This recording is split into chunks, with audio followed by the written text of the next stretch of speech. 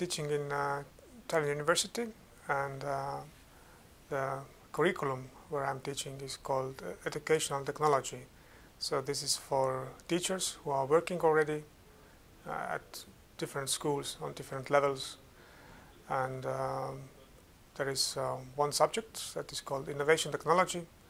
I'm teaching this subject to them, and I found that it fit nicely to the things that we are doing here in iTEC.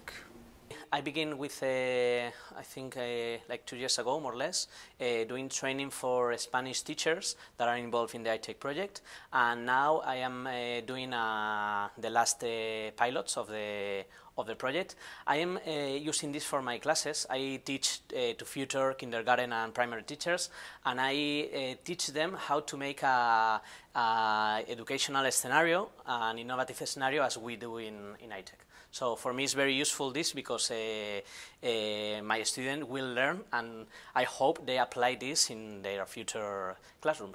During this year we were using EduVista toolkit, and I asked them to evaluate some schools and design innovative learning scenarios, and even to pilot them and then later evaluate them.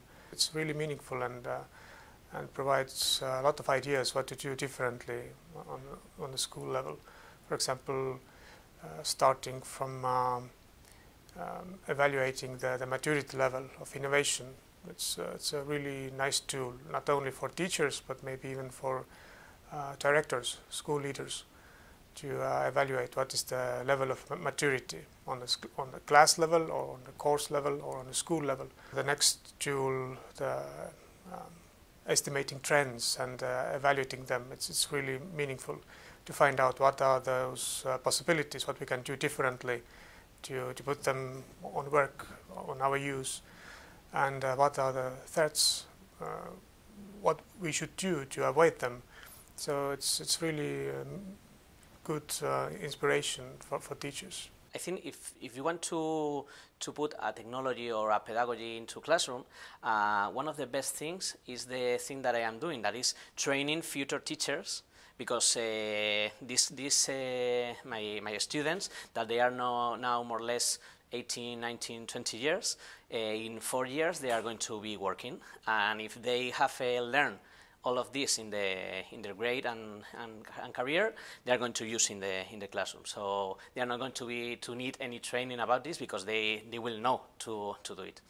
In the end of the course, when I saw how enthusiastic they are, so it was like instant and positive feedback to me, that I understood that this is the right thing to do, and I will continue this also next years.